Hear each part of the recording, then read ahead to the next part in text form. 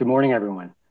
Thank you for joining us at 11 a.m. on a Sunday morning. Thank you for tuning in to this conversation with Kwame Brathwaite. My name is Charlie Wylie. I'm the Curator of Photography and New Media at the Santa Barbara Museum of Art. And today we're going to focus on the work that the Santa Barbara Museum of Art has acquired by the photographer Kwame Brathwaite. And we're going to structure this as a conversation. If there's time at the end, we would like to take some questions, certainly. We have a lot of ground to cover, and it's marvelous ground. So let's begin. May I have the first slide, please? Oh, Kwame, I'm sorry. Do you want to say something? No worries. No, I thank you, Charlie. Thank you, Santa Barbara Museum of Art for having me this morning. It's always a great opportunity to talk about the work and the legacy, but also just in having an opportunity to talk to you, officially. Yes, exactly. Probably an audience. I think we've been talking for some time now, and really appreciate the interest in the work. I always love when people are impacted by it, and so any opportunity to talk through it is phenomenal. So thank you. Thank you. I was so eager to get in. Yeah, we'll just put the first slide up, please, and this just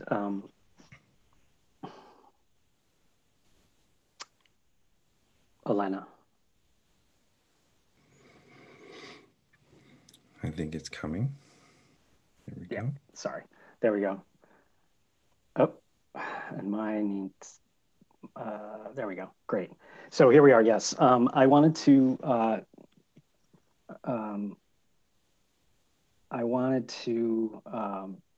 mention that the talk has been sponsored by Photo Futures.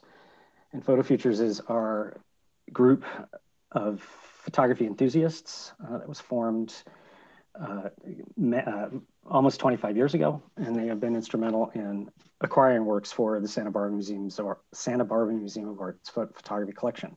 And there's a direct connection to the work of Kwame Brathwaite in that, next slide, please. They acquired this photograph in 2018 in an annual event called the Buying Spree. And they vote on works of art to acquire with their funds, and this was acquired with their funds.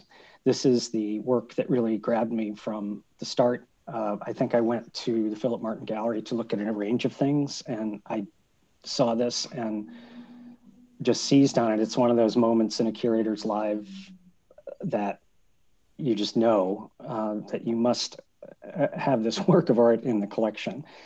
And I'll talk more about it, why I want it, and I'm going to ask Kwame to talk more about it as well. But I think you can tell the immediacy of it, the range of the gesture, in that he's both holding the camera and then also gesturing to you as a viewer. And then there's this back and forth. Are you the subject that is being portrayed? Is he talking to you as a model or a sitter or what have you? And this idea that he's just about to start a conversation is something that I've rarely found in a photograph, and it just a self-portrait even. And so this was the thing that it was just rock solid. I knew that I was going to have this for the collection. So this was our first acquisition, and it was made possible by Photo Futures. Next slide, please. So Kwame Brathwaite, just to give you some facts, born in 1938, lives and works in New York. That's standard curatorial facts about an artist's life. Next slide, please. And to get more facts about his life, I urge you to go to kwamebrathwaite.com, which is an extensive website which has quite a number of articles on it, on the career and the life and the show. And Kwame S. Brathwaite is a presence in many of these. And so one of the reasons that I'm focusing on the works of art that we're going to be discussing is that these are the works of art that we as a museum have acquired, and there will be 8 of them, and that we've acquired in the past 2 years. And so for the wonderful story about Kwame Brathwaite and his life and art and what's going on now and what is going on in the future, I urge you to go to kwamebrathwaite.com, this website that is quite wonderful for even more background. Next slide, please. This is the catalog that was produced by Aperture for an exhibition that I saw with my colleague Fabian Leyva-Barragan at the Skirball. And absolutely magnificent exhibition, but also a wonderful book. And I reread it last night, and it was an absolute pleasure because it encompasses the life in a way that is almost reads like a novel. And it has such, as Kwame, we were talking beforehand, it's so beautifully written that it engages you in a way, and it's so informative that the information is presented in an extremely wonderful way. And the authors are Kwame Brathwaite himself, Tanisha Ford, and Deborah Willis. And Tanisha Ford and Deborah Willis are wonderful, distinguished scholars of African-American photography. And their bios are legion. And so I hope you will be able to investigate their work as well. But this book is available by Aperture. I should also say, and I'll give that information at the end of the talk, but I should also say that it's for those who live in Santa Barbara or the region, it's also on sale in our bookstore as well. And the next slide, please. And this gives you the information of the website, how to order it, and the citation of the book where you see it, with a marvelous cover that is behind Kwame. We were just talking about this cover. Do you want to talk about the cover a little bit? Yeah, it was interesting because when we were looking to do my father's first book, and having a partner like Aperture really support and the vision that we had, there were really two. It's funny you touched upon them already. The two images that we really contemplated were either the self-portrait or this image of my mother, actually, Sekola Brathwaite. And so one of the things that I think was important for us was to tell the story, but to tell the story and represent, what was important to him, what is important to him as his muse, but also to kind of have this really engaging cover that gives you a tease, right? What am I about to read? I think it was really beautiful, and I love the fact that Aperture supported that thought of not necessarily putting words across this image to take away from it. So the person who's contemplating whether or not they want to delve into this book can really just take in the image. And it's one of my favorite images from his work, along with the self-portrait. There are a few that really kind of jumped out for us, and it was one of the primary images that we put out, the first color portraits that we put out. And so it was really important for us to kind of make sure that the family was represented, my mother was represented, and his work the story was told. And even to tag on to that, I mean, just the story about connecting with Tanisha Ford was one of serendipity and just kind of good fortune. She had already written a book, which is a Liberated Threads. It's up on the bookshelf behind me. And actually, I found her because I was writing an article to talk about the work, and her book popped up and many excerpts. And so she'd already done research about the Grandassa models, about the work that Ajaz had done. And so it was really great when I reached out to her.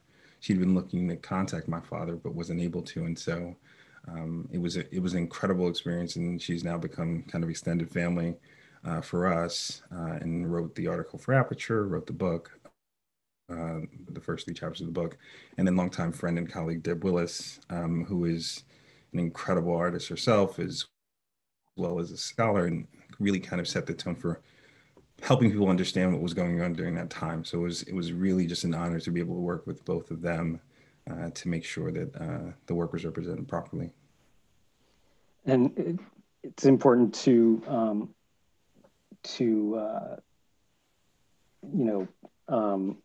talk about how you yourself were involved very much in this project.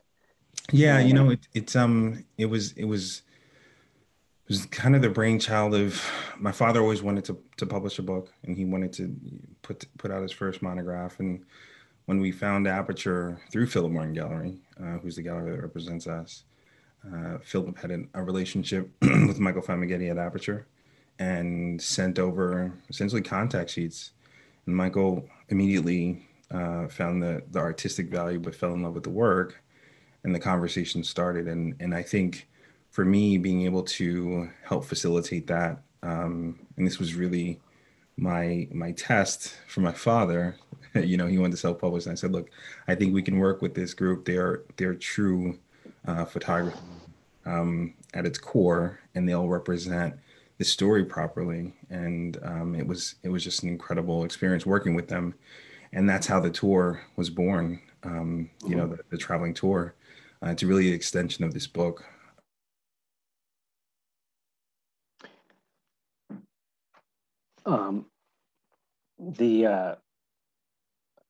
Okay, the next slide, please.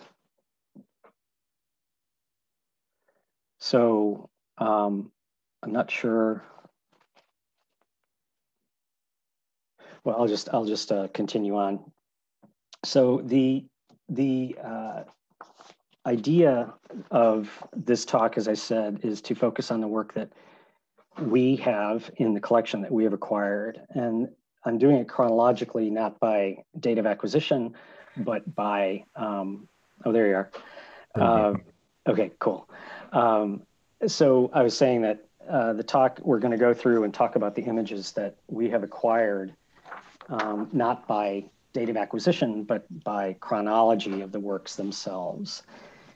And in the book, the role of jazz is central to the formation of your father and his brother. Can you talk a little bit about that?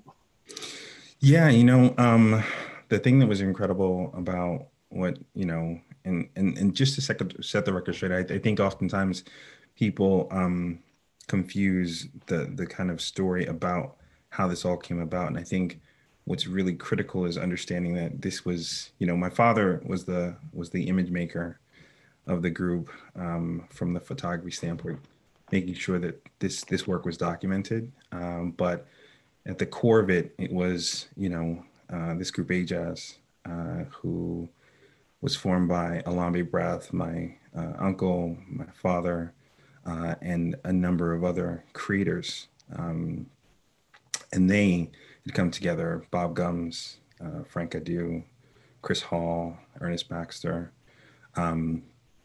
all came together, along with others, to form this group that really wanted to represent the music of their time. They were all creators, had come out of a school of industrial arts, which essentially set them in this role of, creating together, but also looking to see how can we make an impact. And so they started with essentially jazz concerts, right? They started putting on jazz concerts with musicians of that time. They were 18 and 19 years old, which is still mind-boggling to me because, they were so young and kind of figured that out. They wanted to represent the music of their time, and it was revolutionary music, right? It was an art form created by us, and so they wanted to represent it. And even in 1956, when they formed Ajaz, they were calling themselves the African Jazz Art Society, which one was a revolutionary act in itself, and that they were calling themselves African in a time where people were still calling themselves Negro. And so it was this desire to, one, create their own lane, and represent the music that they felt was, near and dear to their hearts. But also it was a way for them to kind of put out their ideology, as Africans who are displaced within the diaspora, who wanted to represent something that was truly created by African Americans. Mm-hmm. And what the reason that I was so drawn to this image is that the first image, the self-portrait that we acquired, was this marvelous idea of a single figure, and then here is a group. And they're all looking at him in various poses and various attitudes, but they're all kind of riveted on him as the photographer. And this also speaks of, the club atmosphere where they were so active. And one of the great things is that his group of friends were too young to actually sign up or to create a place where liquor was sold. And so they had a friend who was over 21, a court stenographer, who was a professional, and she was able to do all the paperwork and get this done for them and sign for them. Right. And that's what you were talking about in terms of this marvelous energy at such an early age. I mean, just really tremendous. Like they themselves couldn't even go in and buy a drink, but they were creating the milieu, which I think is fantastic. Yeah. You also notice that all of these works are in a square format, and this is a convention of photography of the Hasselblad camera, and how he was able to find this and work with it is another really wonderful tale in the narrative that Tanisha Ford tells as well. So the next slide, please.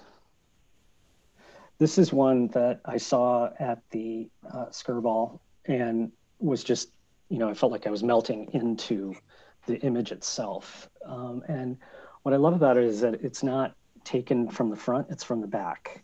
And so he was behind the musicians at this time. And the way that you yourself are kind of feeling part of what is going on is, I think, extraordinary.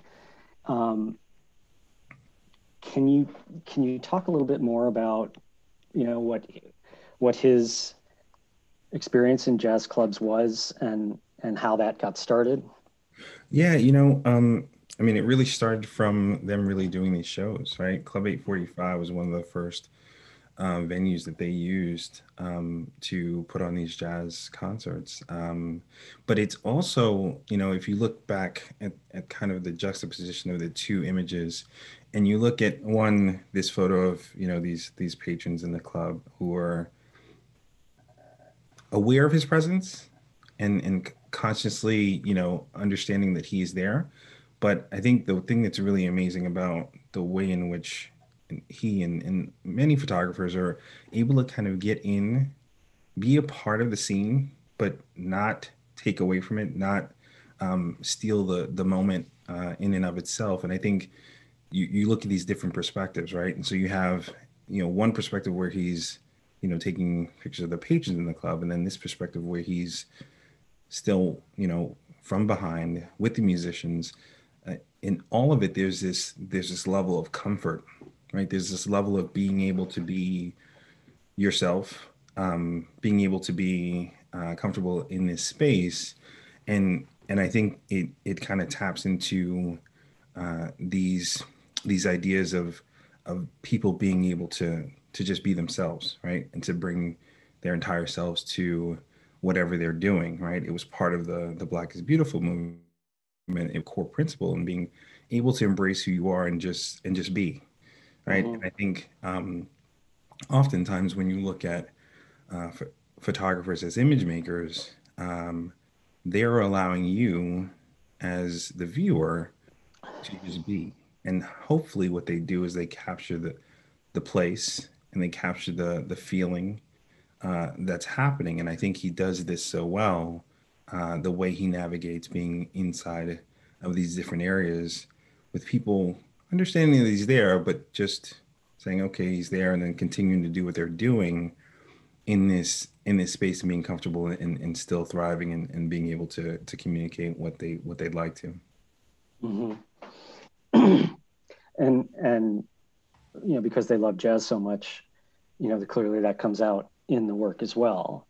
And there's also what Tanisha Ford talks about is the idea of he didn't take thousands and thousands and thousands of photographs. He actually waited for the right moment. And so something like this is clearly the right moment. Yeah. That he was able to just kind of sit back. And I think this is what you're talking about, this kind of just comfort of being where you are, who you are in that milieu and in that moment, and just kind of waiting for the right, time to take the picture. Yeah. I mean, understanding the form, understanding the music form, right? Uh, Mm-hmm. if you take it to what happens now, it's like, when the the guitar solo is coming, or the the beat drop is coming, or the person does that incredible rap solo, or the R&B musician like kind of goes into their ebb and flow. It's understanding the music form, but also understanding the tone of what's happening and how the crowd is responding, and how those musicians are going into some sort of improvisation, whether it be jazz or whatever. But having a true understanding of the music form enables you to do that, and that's what they were. They were first jazz enthusiasts, who then turned it into something where they share their love with other people, and then he then communicated that through his work.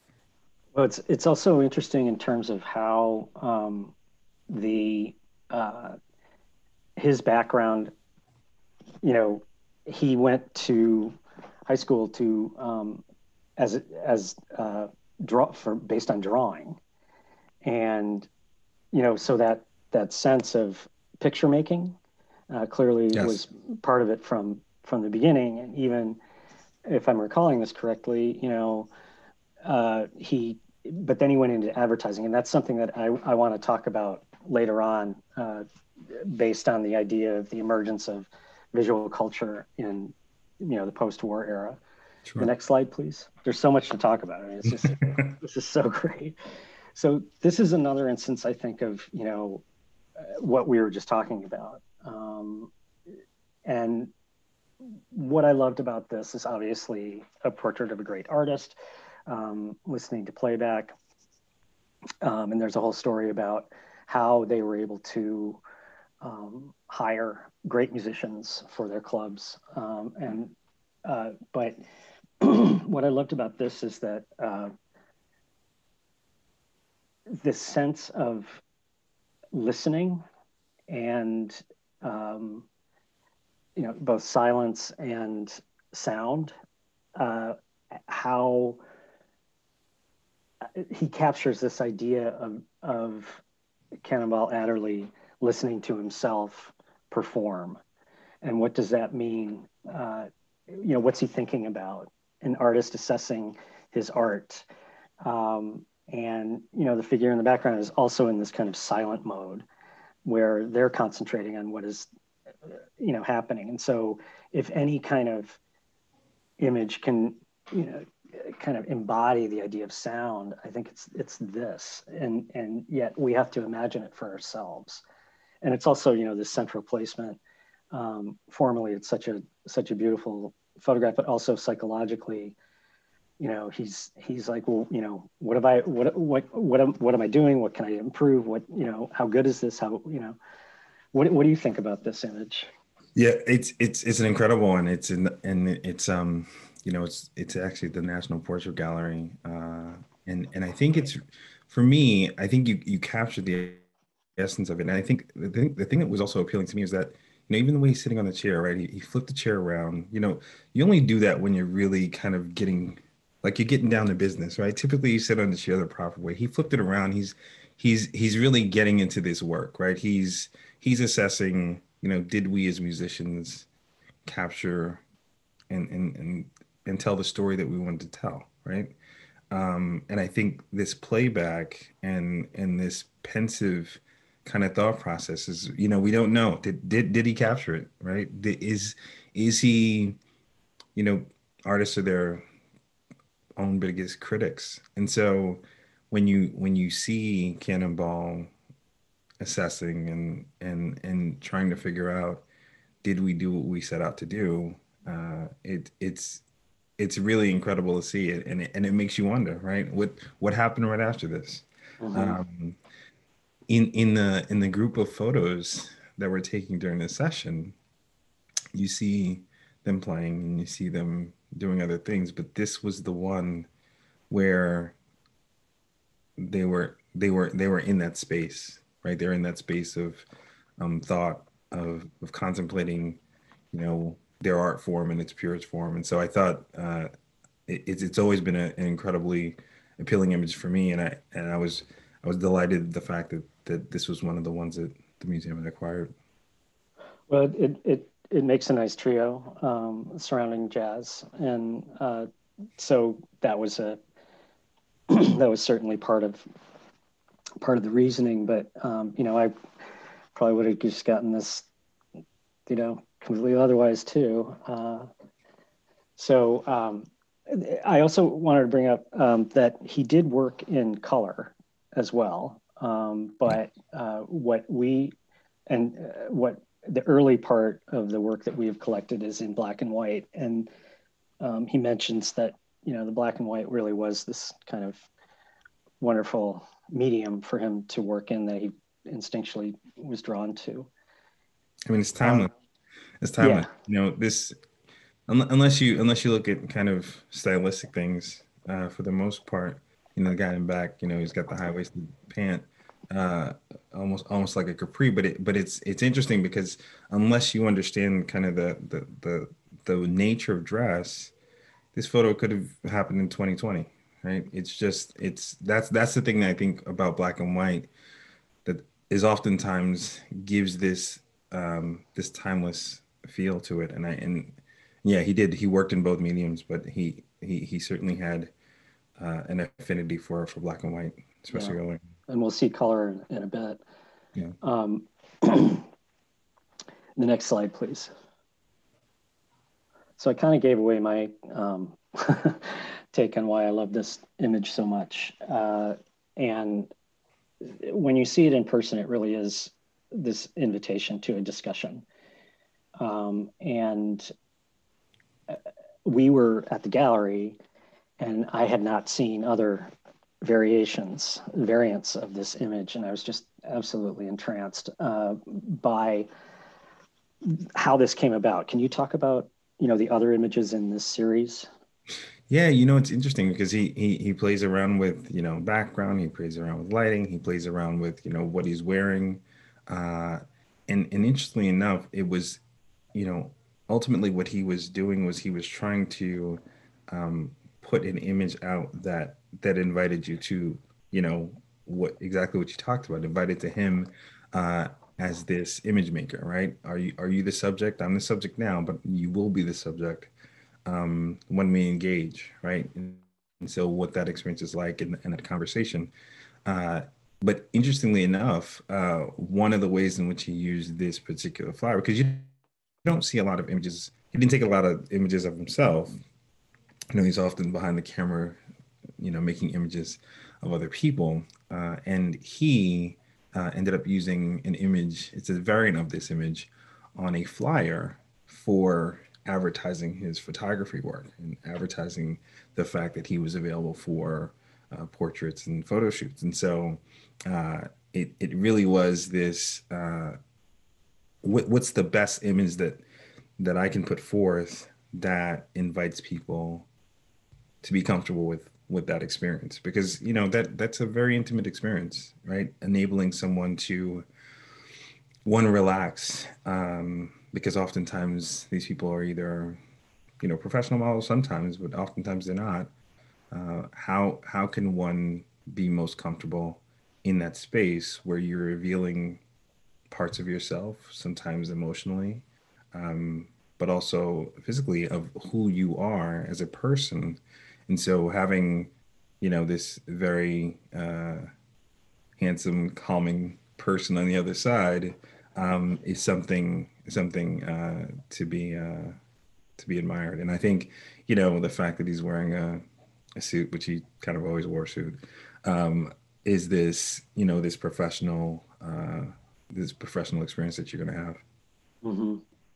And picking up on what you said before about an image being taken then, but, also being seeming of today. One of the main things that I really love about the work is that it's not nostalgic. Even though, of course, it comes from a certain place in time, there is not you can't compartmentalize it into like, oh, well, that was then. Right. There's an immediacy to the work that where nostalgia has no place, which I think is really so consistent throughout the work, and a real reason I think that I keep coming back to it, because I love that idea of the consistency of images and how they can continue to be relevant, and not from even an historical point of view, and from an immediate point of view of today, Sure. of how this image right now interacts with us as viewers. So as I said, this was the first one we got and was made possible by our great Photo Futures group. So the next slide, please. So one of the things that you say, the foundation is involved with is you manage the father's photographic archive and collaborative projects that are concordant with the themes in his father's work, namely activism, politics, fashion, and music. So this is where the politics comes in, and I wanted to represent this. This is a Garvey Day parade. We had the group photograph that we first saw, and then I was taken with this chronologically.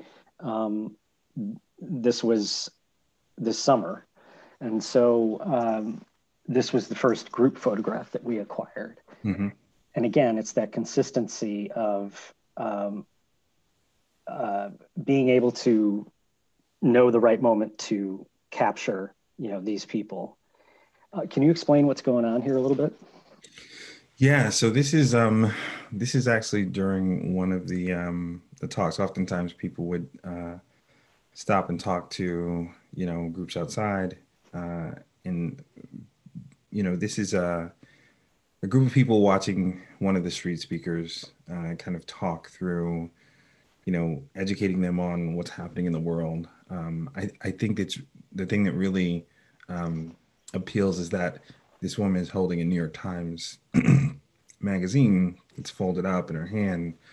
So she's clearly, one who wants to be educated. The man with the hat on, just two over with the glasses facing to the left, he has a piece of paper in his hand. So there's information being provided, but it also reminds me of this this thing that my Uncle Lambi would always say, is like, always have a book or a newspaper or something with you, because you need to be educated about what's going on around you in your life, and what's going on in the world. And so she has this New York Times, which is probably a totally different set of different information that you're going to get than you're getting from these street speakers, right? And so New York Times is telling what's happening in the world that is a very Eurocentric one. And this is the one that's the speaker that's speaking to you is talking about what's happening throughout the diaspora as an African and an ancestor of African descent. And so I think it's this really amazing conversation that's being had, where you're getting information from two different places, and she's assessing, where that falls in her life. So I thought that was really amazing. It's also this woman where she's surrounded by all these men. They're all focused on, well, with the exception of the other two who seem to be looking at something happening to the left, but they're focused on this very specific message that's being taught. And she's the center figure. She's the power. It's the dynamic that also plays out through much of his photography, where these powerful, educated, active women making decisions for their own lives are present throughout the work. And so it's a really fun thing. And also, as we go through this project and go through the archive, one of the great things that happens is that you have people sometimes reach out and identify people that you may not have been able to identify before. And this woman's name is Olive Peaker, and she's now deceased, but her cousin actually reached out and sent some images and identified her and said, "Wow, that's so amazing! This image is here." And it was actually through a New York Times article that she saw it. So it was really kind of a full circle, right? She's holding the New York Times magazine. It's in the New York Times article. She sees it, and I'm able to identify more of the work. So it's really it's an incredible image. But I think the power, the intelligence, the kind of the thought process of having this conversation between the two pieces of information is really critical. That's yeah. That's very. I had obviously noticed the Times Magazine section, but that's a wonderful way to, connect its iconography, as we say in art history. Sure. Next slide, please. And then this is kind of, the reason I wanted to get this is that it wasn't the person that they were listening to, but it is an example of, politics in action. Charles Peaker, street speaker, head of ANMPM, which is the African Nationalist Pioneer Movement, which was headed up by Carlos Cooks, which was an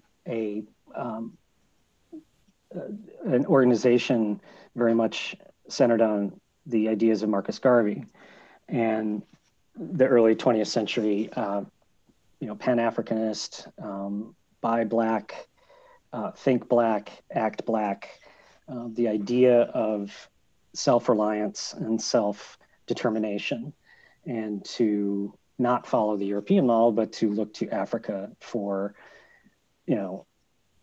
a cultural inspiration, and to celebrate that, to celebrate one's, heritage.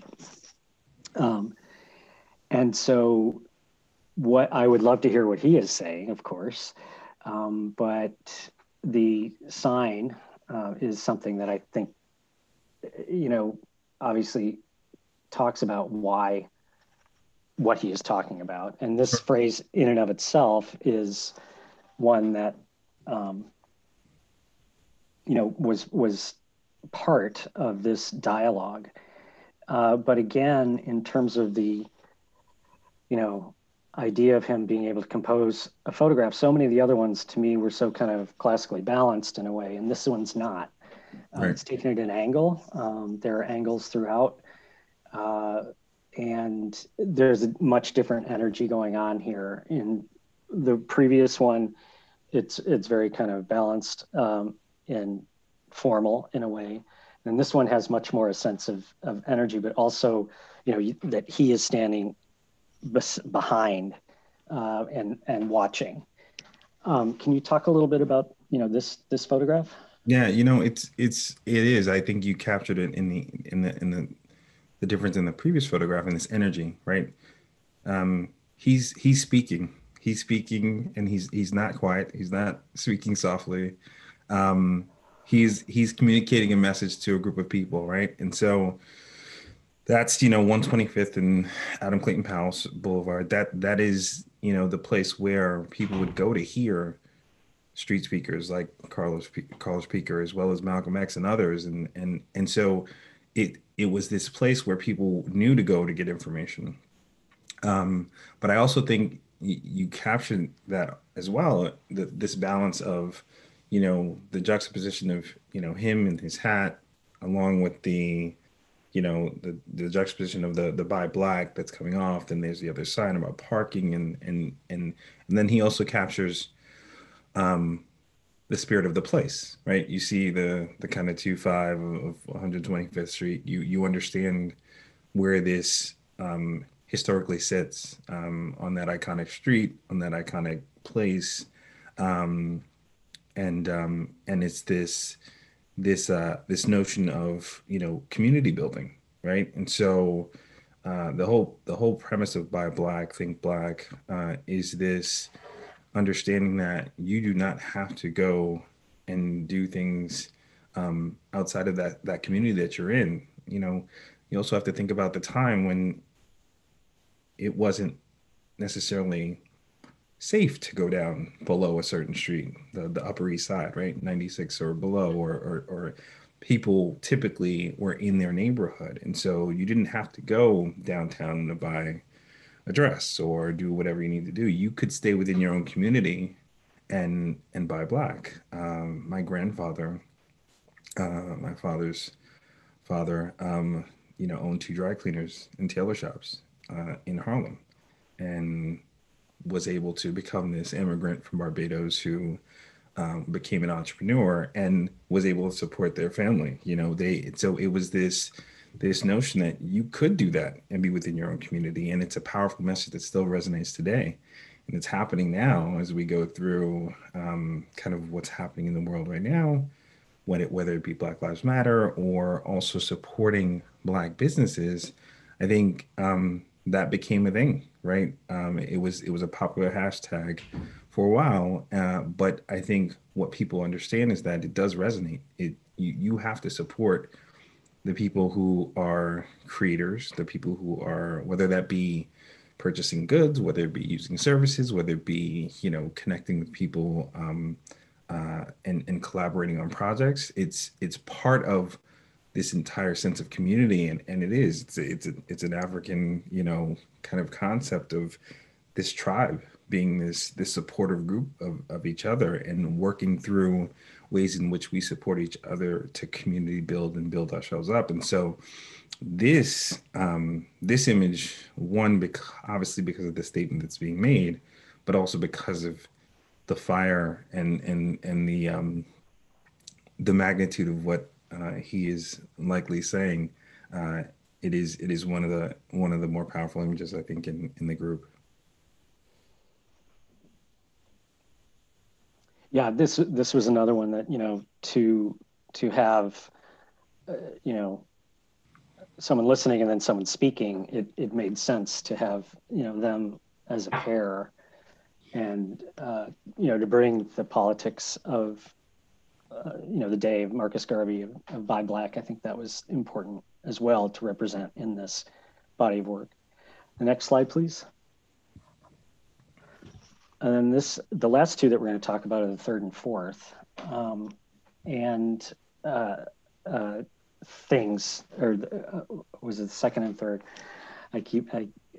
We have 8. So these were the second and third images that we bought. And this is Kwame Brathwaite at AJS Studios, and AJS was African Jazz Art Society, and then Studio was added after that. To begin talking about this, can you talk a little bit about that? Yeah, Where the studio came in? Yeah, when they acquired the studio, the studio was at 243 West 125th Street, and was just a few doors down from the Apollo Theater. When they opened the studio, that was when they essentially created that connection to, one, that iconic street of 125th Street, but also enabled them to kind of set up shop and really start to do the work that they were looking to do, whether that be through education, working with other organizations, December 12th movement. My uncle was the head of the Patrice Lumumba Coalition, pulling these organizations together to work on items, whether it be shows that they were doing, the naturally shows, featuring the Grandassa models, and keeping the idea of Black is beautiful, and promoting that idea, to creating content, whether it be books or articles or different things that they were putting out into the world as these creators. It became that base. It became the place where people came to meet. It became the place where my father could often photograph and shoot at the studio, but it became the hub. It became that creative space that they had, and they had it for many, many years, so that they could do the work that AJAS set out to do. And can you talk about the model that we're looking at? Yeah, familiar. That's my mother, Sokola Brathwaite. This is 1968, and again, there are thousands and thousands of people that my father photographed and did amazing work with. I think this one resonated as one of the color portrait images for us.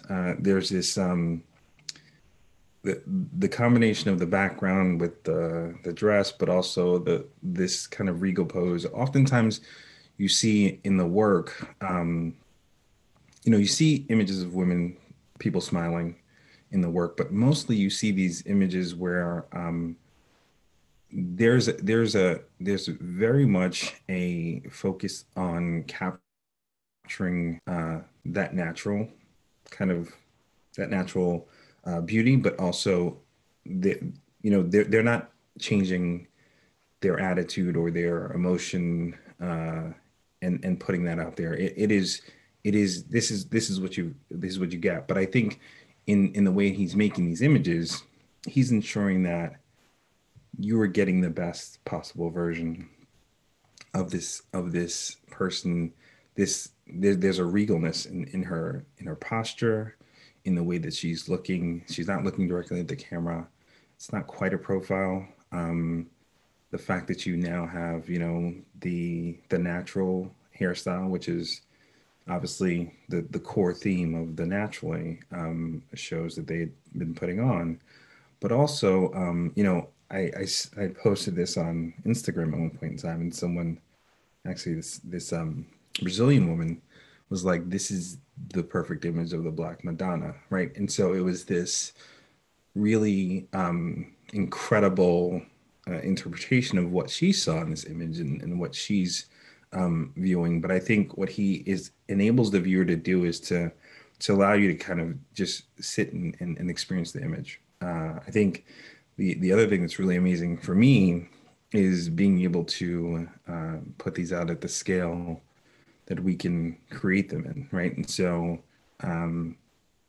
he was limited by his technology to some extent, but the images in this image at the museum that you have at this 30 by 30 size is a really you feel the presence of the work, and you get to kind of sit and really or stand and really just experience it. And so yeah, I clearly like images that represent uh, his work and his artistry, but I also like the fact that you have this group, you're right, these models that were together, who really were about living this lifestyle, who were about creative community together.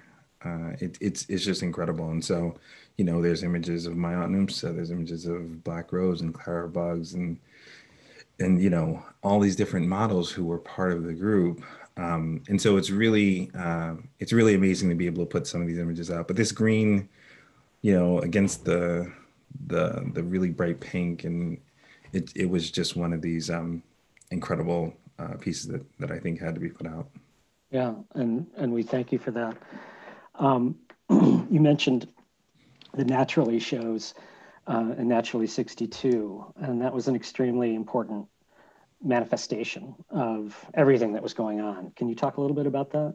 Yeah, the first show was January 28th, 1962. It was the first time really that you had models, or and I think not to discredit what modeling is, but I think these were women in the community who were activists. They were thought leaders. They were communicators. They had come together and they embraced. They just happened to be beautiful women who embraced the idea that you did not have to aspire to a beauty standard that wasn't your own, right? You could embrace your natural African heritage and be beautiful in your natural state. And so that was the first time that this idea had been put out into the community. And that first show was so popular, even though it got some there was some pushback against having models not press their hair, wearing African attire on this during this show on this runway. Despite that pushback, there were so many people at the first show that they had to clean up quickly and do another show. There's so many people waiting outside. So it was really something when you look at what that community was missing, but also understanding that that it was something that was needed, right? And I think, you have to credit Ajaz and the Grandasa models for understanding what the time called for, and what that messaging was, which which was a really powerful one, in that, embrace who you are. Black is beautiful, just the way you are. So. And also, when we talked about this at the gallery, you mentioned how women were essential to everything that was going on. Yeah, I think it's really this. You're talking about a time when, in 1956, women and men weren't necessarily being placed on the same level playing field, and it's still not the case even today. And I think when you think about the fact that it was Ajaz, it was the Grandassa models together, talking through, planning shows, when you really think about it, and it's funny, I was talking to my mother about this and how revolutionary this concept is. These models were creating the fashions themselves. It wasn't like someone was going and dressing them. Now, there were instances where a designer who would design something specific and custom to them, that was made specifically for them, but it represented, this African standard. But oftentimes they were sewing their own clothes, or they were getting people in the community to help them. They would design them, and they would sew the clothes. So the agency that they had as one, creatives, but also in what the visual representation of this entire structure of communication about naturally shows and being black and beautiful, that was from them, in a time when oftentimes that voice was not able to be heard. So it is it was an amazing thing to discover that. And it was funny because, during the book writing, Tanisha got together with a few models, few Grandassa models, who then spoke to her, and rightfully so, she kicked me and my father out of the room and sent us away, so that she could have a real conversation about what that was, about what the camaraderie was, what the experience was. And it was an incredible experience, because that's what they did. They were on even playing field. It's a wonderful facet of this entire movement, which, when you delve into it, it's a hackneyed word, but multifaceted really does explain what was going on. And there's this kind of energy that is just, year after year after year. It's like, I have this feeling, it's like, let's do that. And then, well, let's do that too. We can do that too. And who wants to do this? And who can we get to do this and that? And bring it all together in a way that is really, it's remarkable. It's a remarkable kind of cultural creation that was going on at that moment. And actually, is still obviously extremely influential.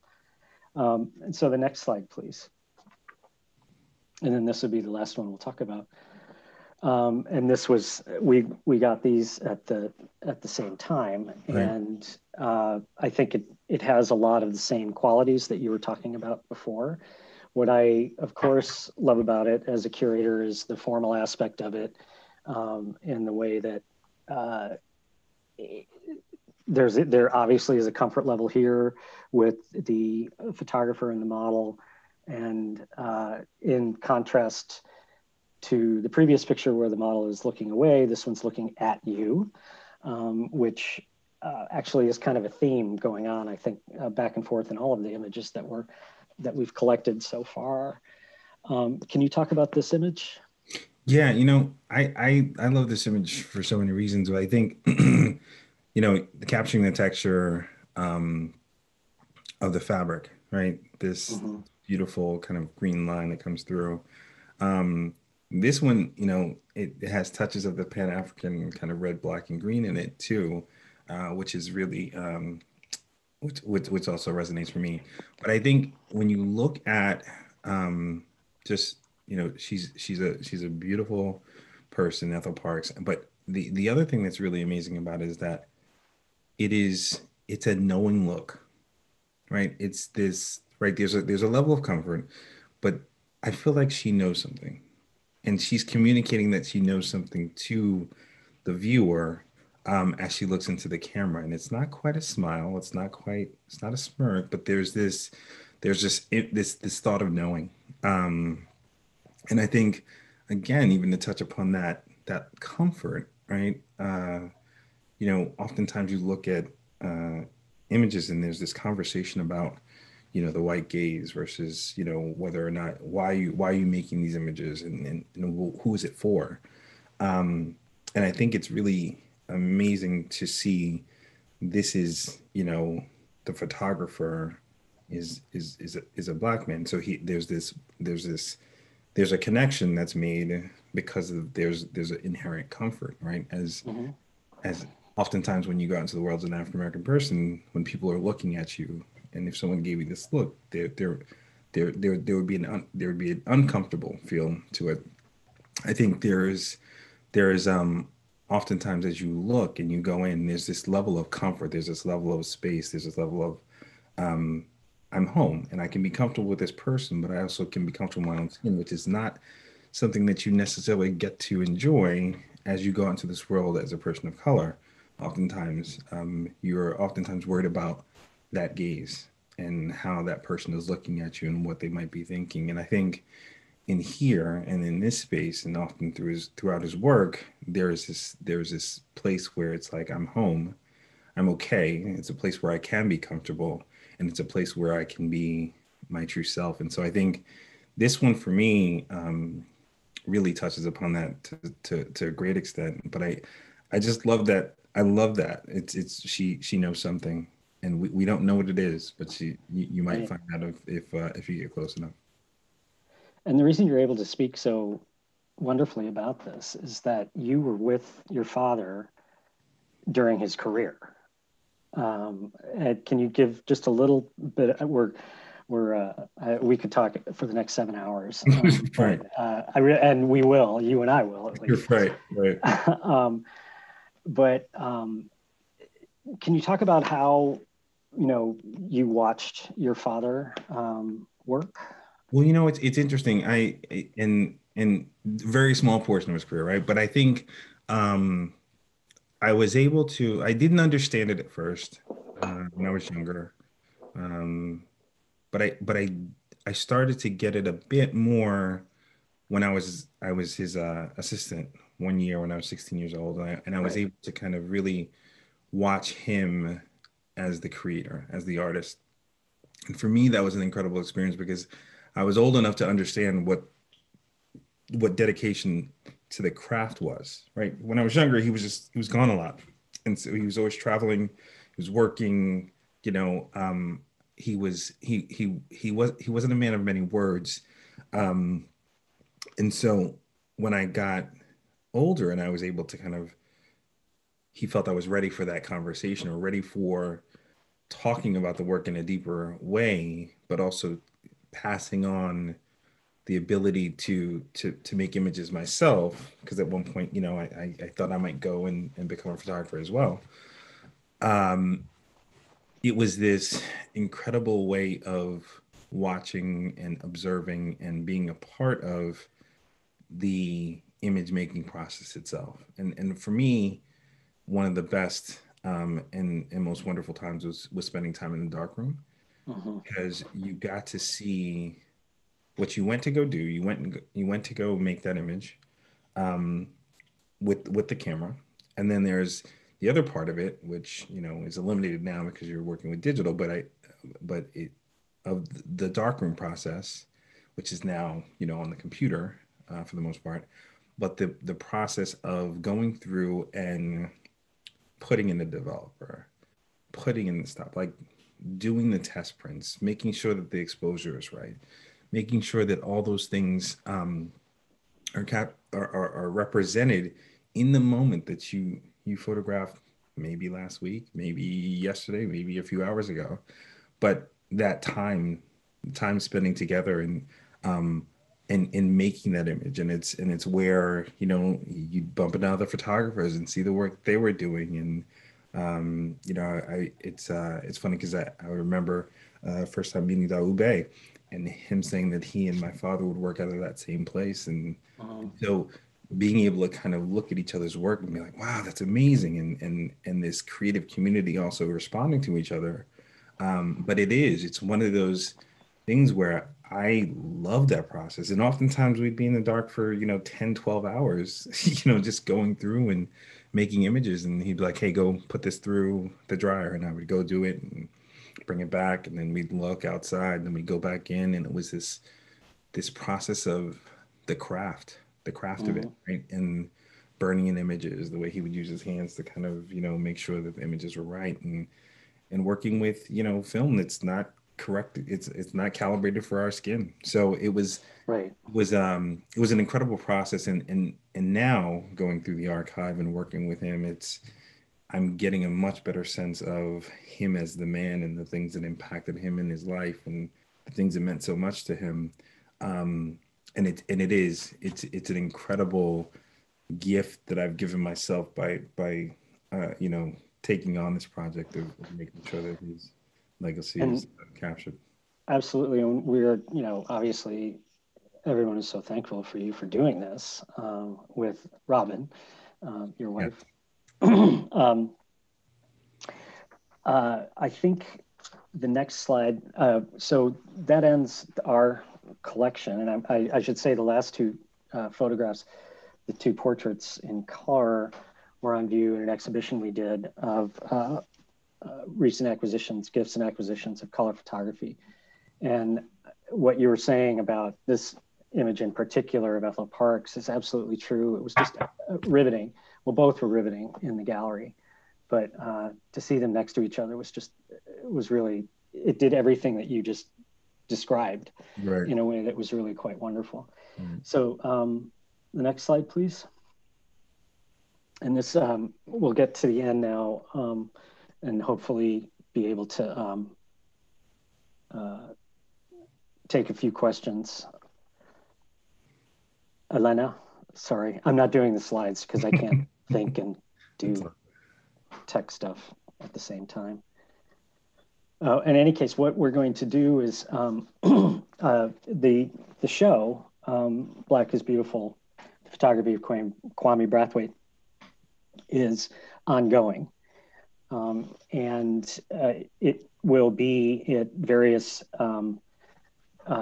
venues in the future. And it has been, there we are, this Skirball, where I saw it in Los Angeles. And then it was at the Museum of the African Diaspora in San Francisco, Columbia Museum of Art this past summer and fall. It is next June at the Blanton at UT Austin, and the Ronaldo House in Winston-Salem, and then the New York Historical Society in New York, which will be very fun, I'm sure, for all involved to have it there. So if anyone is able to go see it, I highly recommend it. It is beautifully curated, and the installation at the Skirball was very, very beautiful. I wanted to mention the next slide that for more information, you can go to Philip Martin Gallery. This is their website and the artist page. And on the left here are two recently released images. And the one of Clara Lewis Buggs with Yellow Flower is of the same kind of genre of the last two that we talked about in those portraits. A marvelous study in figure, ground, color, pose, everything. And then the other one, Miles Davis with Speed Bag at Harry Wiley's training gym. And that's a whole nother kind of chapter of history that your father was capturing at this moment that we don't have time to go into. The artists' pages on Philip Martin Gallery's website is really quite wonderful, and Philip's been and his staff have been marvelous in being able to acquire this many works at so quick a clip. And then again, just to, in the next slide, please, for much more information and wonderful images, et cetera, here is the screen cap of the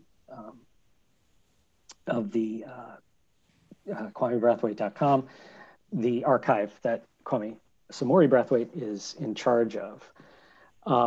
There's much more to discover. And so that is what I'm intrigued by, is this has been a relatively recent phenomenon. Is that correct? Can you talk about that? Yeah, we started this in 2014, technically, with working through pulling and scanning and archiving work. And then around 2016, we had the first show in LA at Philip Martin Gallery, which was then Terry and Martin, but it was the first show that we'd had on the West Coast. And so at the time, many people didn't know the work, and so it's been this labor of love, where we are pulling together and making sure that the images, one, are preserved, but also put out into the world in a thoughtful way. And I think absolutely, as we continue to go through and scan images and make sure that we preserve them in the right way, it's a critical part of the work that we're doing, one, from an educational standpoint. But the beauty of it is we're able to share the work in multi different different mediums, whether it be the book or the traveling show and other shows that we've done, exhibitions, whether they be group exhibitions or a couple of solo ones, but also in putting out work in multimedia kind of projects, putting together like works inspired by working with current musicians to look at work and then create music that is the soundtrack to it. And I think that's been an incredible process as well. But I think one of the things that's been a major part of what we were looking to do was to create a foundation. The Kwame Brathwaite Archive is a 501c3, which is in the process and should be done shortly.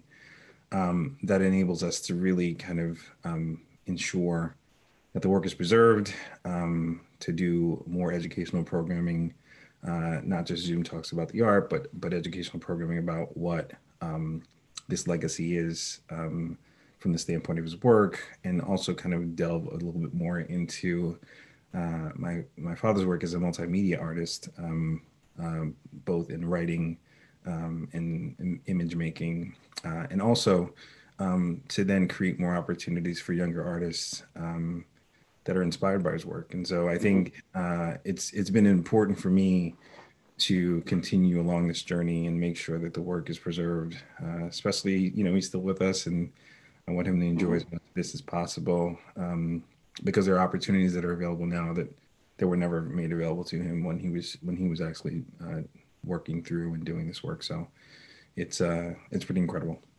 I think that's what I was talking about before, about the idea of it not being nostalgic, and that there is a relevancy to today. And can you talk a little bit about that? Yeah, I mean, look, there's there is, there's, it's okay to be nostalgic to some extent, in that you look back to kind of help you direct your future, right? I think one of the things that's happened, especially now in such tumultuous times, is that people have been looking at the work as inspiration, right? To get these positive images, to get these images that make them, that kind of feed your soul to some extent back into your life, but also to inspire. There have been, multiple artists who've now collected the work who are, it's informing the way in which they kind of move into their own work now and visualize conceptually what they're doing. And it's been really amazing to see. But it's also, I think it's important, as you look at the movement itself and what it was made to do, was made to help people understand that that there is not equity, right? There's not equity for people from different backgrounds, and I think as we push forward and continue to fight for that equity, for that equality, for fair treatment, that this work still resonates, right? It's still relevant, and I think the difference between what was happening in the '60s when this was all really at peak until now is that you have a means to communicate more quickly and globally information which you didn't have before. And so I think this global phenomenon that's been this call to action is certainly still relevant in his work. It fuels that. And that gets back to this idea of using the technology of today to create these images in a way that they are able to be distributed and seen both in a kind of fine art museum context, but also in the manner that you were just talking about, this internationally available means of communication. Sure. And so I think that the creation of these works now, it's like they're almost new works of art in and of themselves, even though because you're using the technologies of today from information that was created a long time ago. Sure. And that to me is marvelous in the way that it can move, as you said, in so many different channels, on so many different avenues, which is great. Okay, so it's already, oh my gosh, it's 12:15. So why don't we take just a few questions, and we'll see. We have one. A question from Tom says, you touched on meeting other photographers. Did your father have a chance to work with Roy DeCarava or meet him photographing jazz clubs? Also, Gene Smith was in NYC photographing. Yeah, it's interesting. Sorry, my thing. Okay, sorry. Okay, that's right. No, yeah, it's they interacted. The photographers knew each other, and I think it's really I know that they interacted. I don't know that they particularly did collaborate on anything, but I do know he knew Roy, he knew Gordon Parks, he knew it's a small community, right, of active image makers that all respected each other's work and worked together. I think even in when I talked to we did a talk at MOAD, Deb Willis shared that was part of the reason she was eager to work with us on the book, is that when she first was starting out as a photographer, she went to speak to him, and he was so encouraging and so inviting. And I think as a community, and I found this as well, being someone who works in commercial real estate, for my day job, who's out looking for real estate.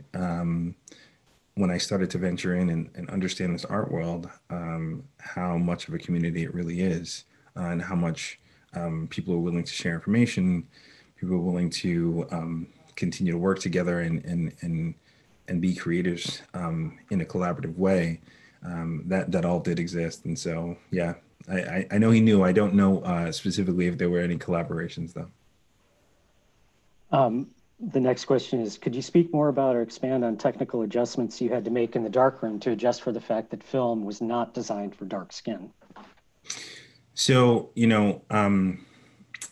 one of the things that's, and every person of color has experienced this, where you may be sitting in a room where there's natural light or there's light, but where the light source is can certainly impact the way in which that image is brought about. So on film, specifically, if the light source isn't balanced properly, you'll have difficulty capturing the true tone of someone's skin. And in the dark room, part of that process is obviously understanding what the right exposure time is, but also in the process of using the enlarger, creating spaces where you block off the light for the surrounding area, but then on the skin tone of the person, you might have to burn in to a great extent.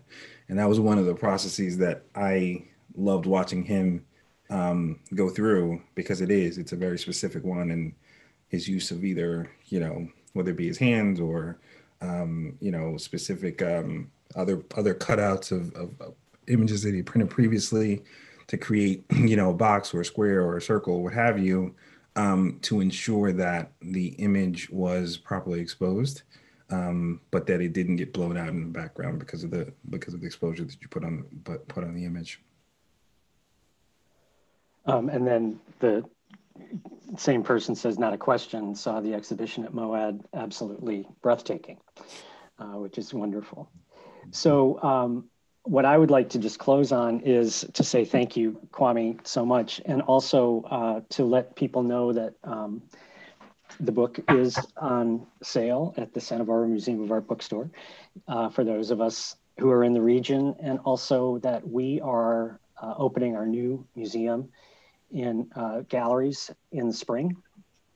And that self-portrait is going to be part of an exhibition of portraiture from the collection called Facing Forward, portraits from the collection. And I'm excited because I haven't shown it yet at the museum. I've been saving these works to show it at certain times, but I'm very excited to see that work up in our galleries. And I hope that everyone can be able to come and enjoy. We are aiming for the spring. And the other thing I want to say is to thank Elena Hancock and Fabian Leva-Barragan, my colleagues who worked here so much or so diligently to make this happen. And this was fantastic, Kwame. I learned a lot myself, and I can't wait for this pandemic to be over so we can visit in person more. We did have a chance at the gallery, but it was way distanced with masks and the whole thing. But I look forward to having many, many more conversations with you and Robin as well. Yes. Yeah, so, no, thank you. I think thanks everyone for joining. It's always amazing opportunity to be able to share this work and the work that AJAZ and the Grand Basset models were doing. I think it's if you want to know more, obviously, as Charlie mentioned, come to the website. If you're a collector, please reach out to Philip Martin Gallery. And I think one thing that's on the horizon that'll happen in the next couple of weeks is that we are going to be re-releasing the Black is Beautiful poster in conjunction with Bob Gumbs, who I think is on the call. So that'll be exciting. It's the 50th anniversary of that collaboration of Bob, who's an AJAZ member and graphic artist and writer, with my father to put out that really iconic poster from 1970. So that'll be fun. But yeah, I think it's really thank you for giving me the opportunity to spend time with you in front of an audience, and I look forward to spending more time with you in the future. Absolutely. So thank you very much, everyone, for joining us, and stay tuned to SBMA for more great talks. And Kwame, have a wonderful Sunday, and thank you again. All right, take care. Take care.